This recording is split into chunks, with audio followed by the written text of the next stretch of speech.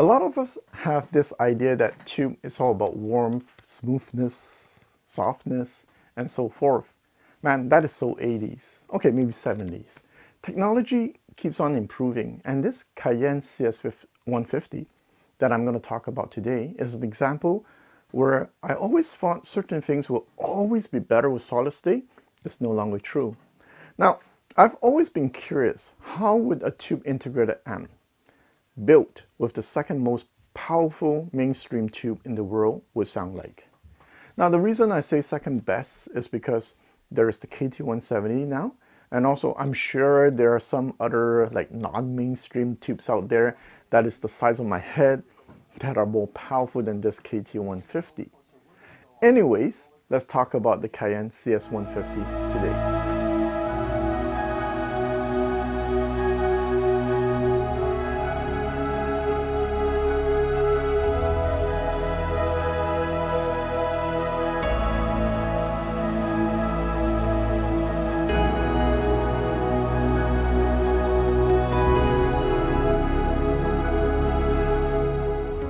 The Cayin CS150 tube integrated amp uses 4 tungsol 6SN7 tube, 1 RCA22DE4. Seriously man, who decided to name a tube 22DE4? Sounds like the cousin of R2D2. And 4 KT150 tubes. It outputs 55 watt in triode mode and 100 watt in ultralinear mode. Now for those of you who are not into tubes and are scratching your head wondering, what is the big deal with 100 watt? My shit Vider can output 100 watt in class AB. You know what? I know watt is watt, but from my experience, tube 100 watt seems significantly stronger than solid state class AB 100 watt. And class AB 100 watt seems stronger than class D 100 watt. It's just the feeling I have after trying over 80 plus amps. So to get 100 watts with 4 tubes is quite impressive. The most popular power tube right now would probably be the KT88. To get 100 watt, you need 8 of them, like the Cayin CS100 I have here. It uses 8 KT88 tubes and it outputs only 80 watt. The Audio Research VS110 I had before had 8 6550 tubes and it outputs 100 watt. So let me remind you, CS150, only 4 tubes.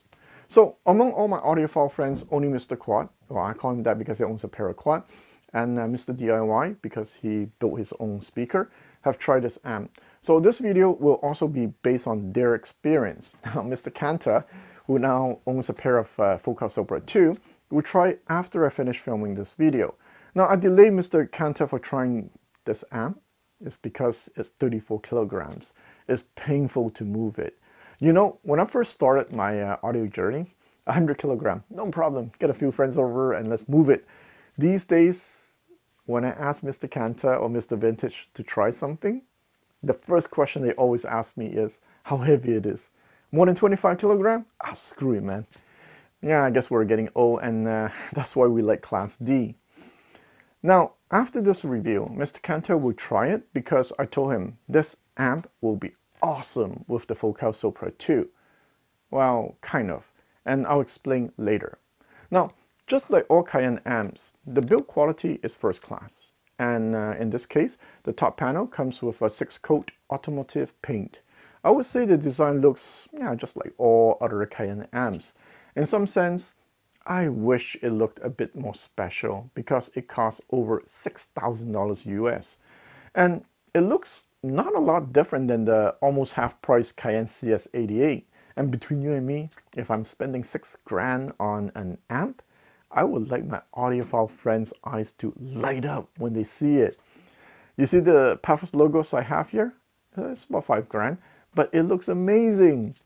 So let me quickly summarize how it sounds. This sounds nothing like an old tube amp. The top end is very extended and it has a very lively presentation. It's on the forward side of neutral. The kind where you can hear the breath of the singer, the pin dropping, and so forth. Mid-range is clear, clean, neutral, and also a bit lively. Bass is kind of linear. As you know, I like V-curve, okay? In this case, if there's a bump in the mid-bass, it is very small. The bass extends very deep, has crazy dynamics, fast, and really well controlled. Instrument separation is very, very good, and I'll touch on all this later on. Now, it does not sound totally like a tube amp nor a solid state amp. It's like a combo of a tube preamp and a solid state power amp. Soundstage is wide, holographic, and deep, but you don't have that super duper airiness that I hear in other tube amps. Just enough. Okay, so as I said, I can tell you how it sounds, but what is the big deal? Nothing I said just now makes it sound impressive. Well, at least not $6,000 impressive. So let me tell you what the big deal is. But I will start with what you have to be careful with if you plan to buy this amp. First, Cayin products, from my experience, the tubes they use are on the brighter side. This applies to the Cayin CS55A, CS88A, CS100, even their CD player, the CD55. Now this Cayin CS150 is really like pushing the limit of the top end brightness for me with the stock tubes. Any more, I'll throw it out. You know this QAcoustics Concept 500? At the back here I have. So at the back of it there is this jumper where I can adjust the treble of the speaker. Now with every other amp, I don't hear much difference when I change the settings. But with this Cayin CS150, man, I can tell a significant difference, and I can survive like treble +1 for no more than an hour or two. I have to set the treble to 0 on the speakers, but I have to say though, it does sound impressive for 1 hour. Now, because I can't change the KT150 power tubes, well, since I think only Tungcell makes them, I have no choice but to change the 6SN7 tubes to tame down the liveliness. Now I borrowed some Russian new stock 6SN7 from Mr. Kanta, which did make it better. I also tried these CV181 tubes from ChinaHiFiAudio.com, so they sent me some. And interestingly, I liked it just as much as the newer stock with this Cayin CS150, if not more. By the way, if you use these CV181 tubes on the Wilsington R8 tubes, okay, tube amp, on the other hand, it will add more clarity compared to the stock tubes. So my advice, if you're going to the store to listen to a Cayin CS150 and find it too lively, don't judge it yet. Bring your own tubes if you have to.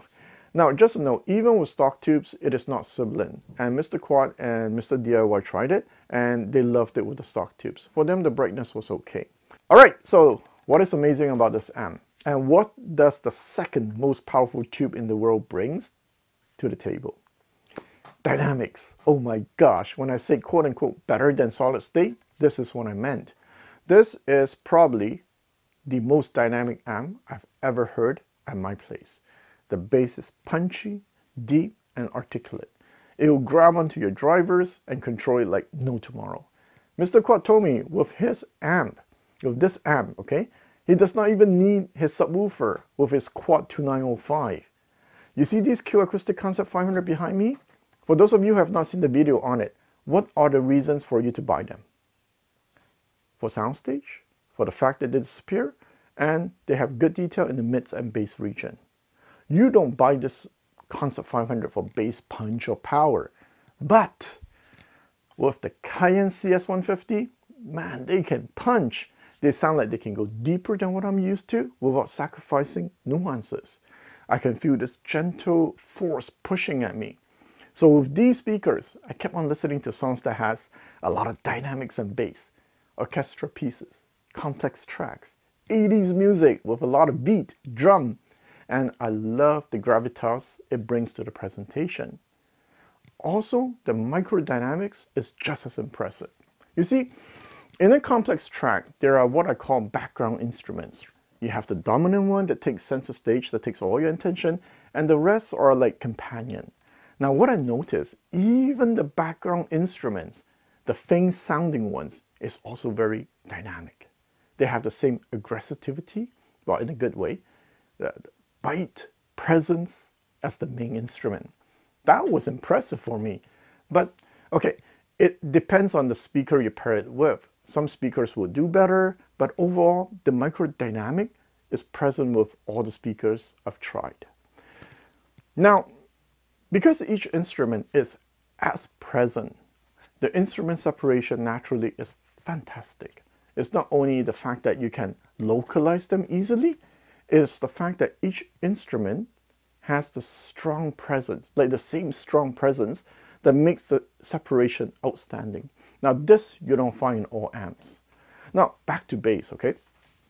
Bass is deep, I mean basement deep, and a bit dry, and that is a good thing. I don't like it when the top end is dry. Okay, the way I define dry is a very short reverberation time. But when bass is a bit dry, it is very tight and clean. Starts and stops instantaneously. The control of the bass is just wow. That is why I convinced Mr. Kanta. Okay, despite it like being weighing 35 kilogram, he has to try it with the Sopra 2. I'm pretty sure it will control the bass really well. My only concern is if the top end would be a bit too lively with the focal speaker, but we'll know after he tries it. Now I can keep going on and on about the other great things about this amp, such as the soundstage width, the depth, and so forth, but I'll let you go audition it yourself in the stores. For Mr. Quad, he told me this is the best amp he has ever tried at his place.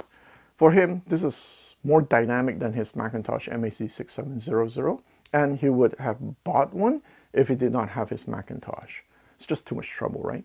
For Mr. DIY, he crowned it as the second best tube amp he has ever tried at his place. The first one goes to this DIY tube amp that his friend built. For me, this is one of the most explosive amp I've ever tried. I love trying all kind of test tracks with it. You know Michael Jackson, Billie Jeans? Now, I've listened to the song ever since I was a teenager and never have it crossed my mind to use it to test bass punch.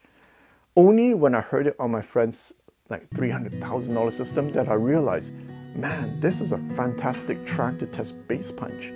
I never heard the Concept 500 has so much punch with Billie Jeans until the Cayin CS150. Now, what I do wish though is that it would be perfect if the bass is just a bit fatter or bigger sounding like the Synthesis A40, because the bass is lean with the QAcoustics Concept 500 to start off with.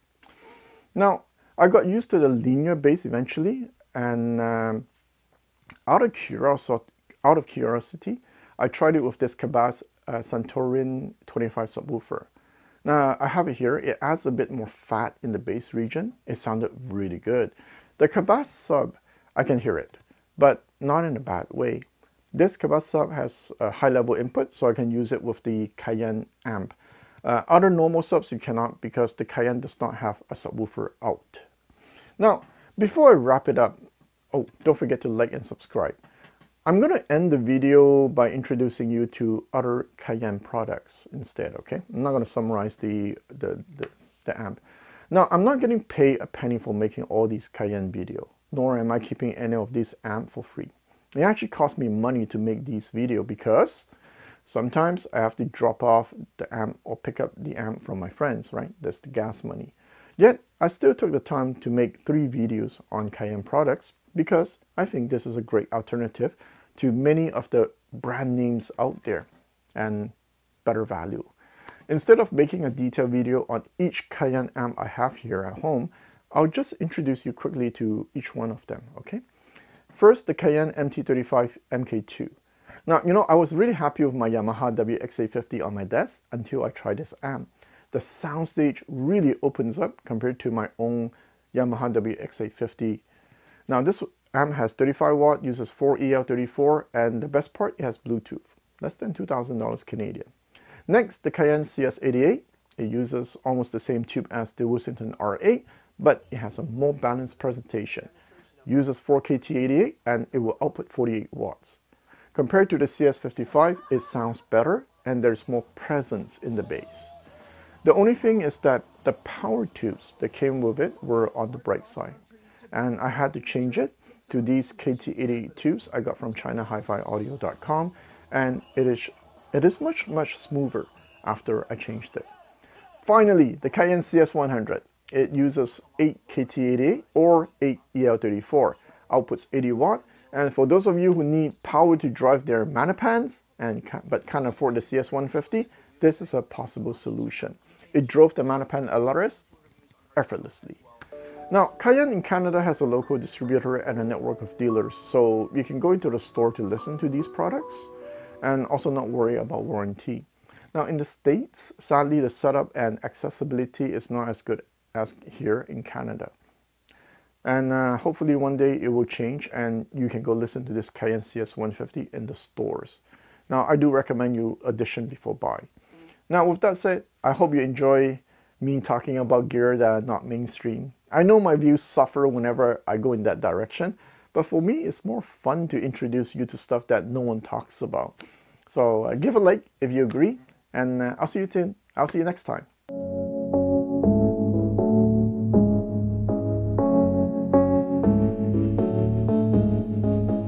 I never think, I never know, I'm stuck and left alone. I've been lost, I've been fine, my cause is not